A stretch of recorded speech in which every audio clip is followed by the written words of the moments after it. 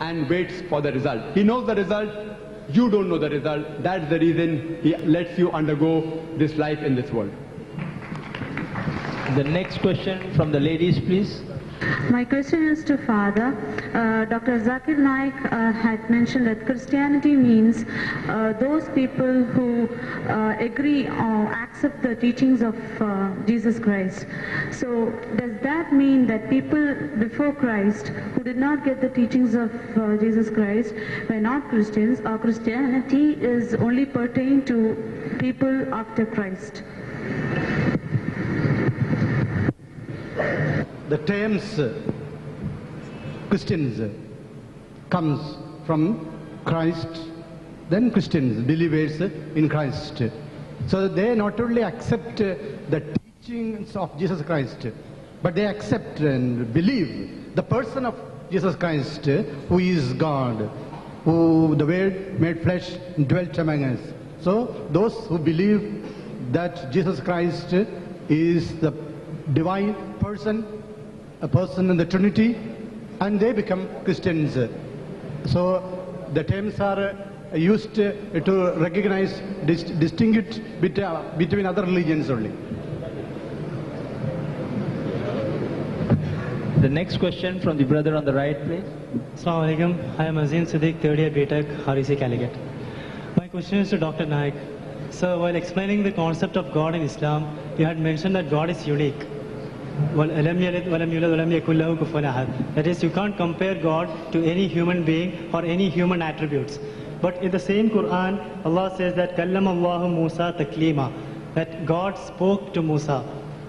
So speech or talking to a person is a human act. So God subhanahu wa ta'ala, Allah subhanahu wa ta'ala, can He take a human act? So that was a question that I said in my talk, that Allah subhanahu wa ta'ala is unique, and there are certain qualities of man which, if you attribute to God Almighty, he ceases to be Allah subhanahu wa ta'ala. So he asked a question that Quran says, and he rightly quoted, that Allah subhanahu wa ta'ala spoke to Musa alayhi salam. So if you tell me that God Almighty, Allah subhanahu wa ta'ala, has a mouth like the human beings, and he has lips, he has 32 teeth, and then he spoke, moving his lips, then he's not God Almighty. Quran does not say that. Speaking, Allah speaks in various ways. The speech of Allah subhanahu wa ta'ala cannot be compared to the speech of human being. The moment you say God Almighty spoke with 2 lips, 32 teeth and a tongue, then he's not God Almighty. There's nothing like him. Quran says he spoke. How he spoke, we don't know. Surely not like human beings. Hope that answers the question. The next question from the brother on the left. My question is to Dr. Zakir. Father Gio and Swami has given a secular view of religion. You have interpreted religion on the basis of Quran. And that Quran cannot go wrong, and it can go only wrong when someone has wrongly interpreted it. So I am bringing forward a contentious issue that is affecting the Muslims of today. That is regarding the descent of hijab in the Surah Al-Azab, which has led to the division of the Muslim space into 2. So what we ultimately see here is that this is a public space. Here men sit here. That's a more private place. Women are confined to that place. So this is a very simple interpretation. If you elaborate it, you can find more bizarre dimension, like in Afghanistan, where Muslims women are completely confined from institutions. The brother asked a question that I've interpreted religion according to the Quran. I gave the definition of religion according to Oxford Dictionary, not according to the Quran, according to Oxford Dictionary. And then I started my talk. But I believe that Islam is the only way of life.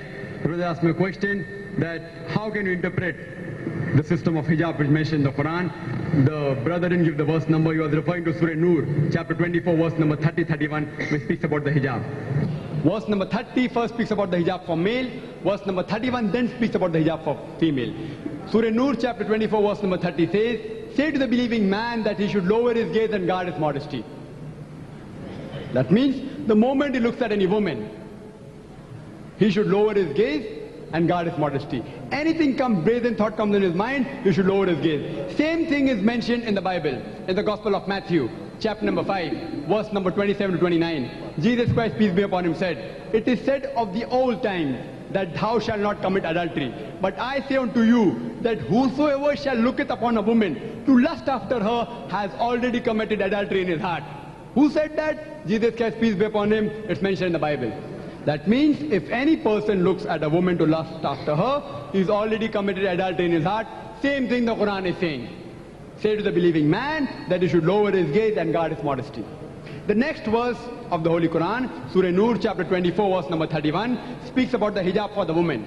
It says, "Say to the believing woman that she should lower her gaze and guard her modesty, and to display not her beauty, except what appears ordinarily off, and to draw her veil over the bosom, except in front of her father, her son, a husband, and a big list of mahram, the close relatives which she can't marry is given."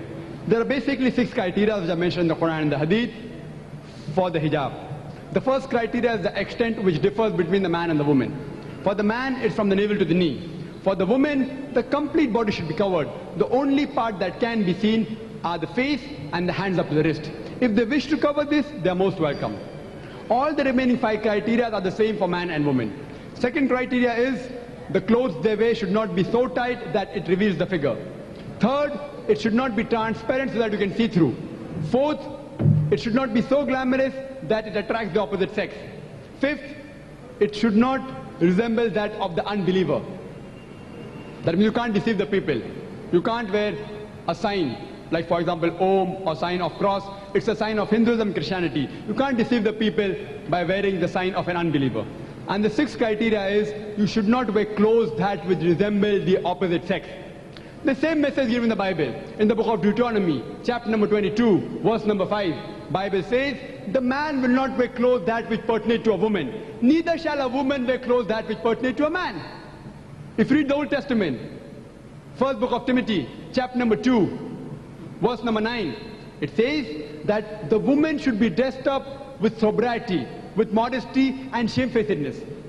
The woman should be dressed up with modesty, with shamefacedness and sobriety. They should not have braided hair of gold, nor should they wear costly array, pearls, etc.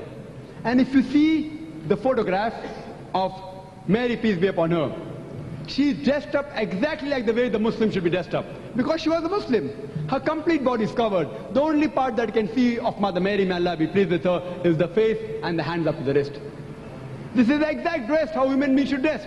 The reason the brother asked, why should we be dressed up like that? The Quran gives the answer in Surah Ahzab, chapter 33, verse number 59. "O Prophet, tell your wives and the believing women that they should wear the cloak when they go abroad, so that they shall be recognized, and it will prevent them from being molested."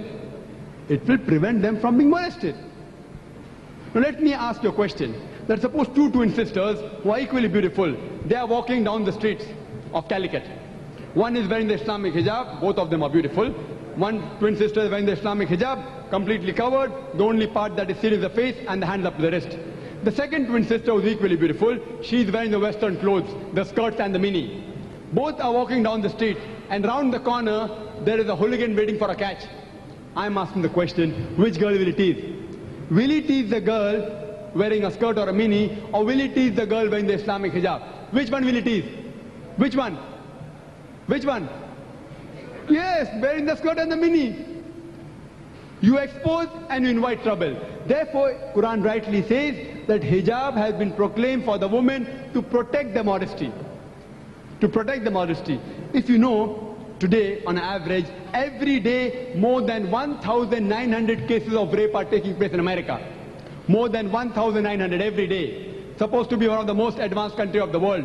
I am asking the question, if you implement the Sharia there, that any man looks at a woman with a brazen thought, with an unashamed gaze, he should lower his gaze. And all the women should be modestly dressed up, wearing the hijab, complete body covered. The only part that can be seen is the face and the hands up to the wrist, like what's mentioned, like what you see Mother Mary wearing. May Allah be pleased with her. And suppose if after that someone commits rape, Islamic Sharia says capital punishment, death penalty. I am asking the question, if you implement the Sharia in America, will the rate of rape, will it increase? Will it remain the same, or will it decrease? it will decrease. It's a practical law. You implement the Sharia and you get result. That is the reason the least rate of rape in any country in the world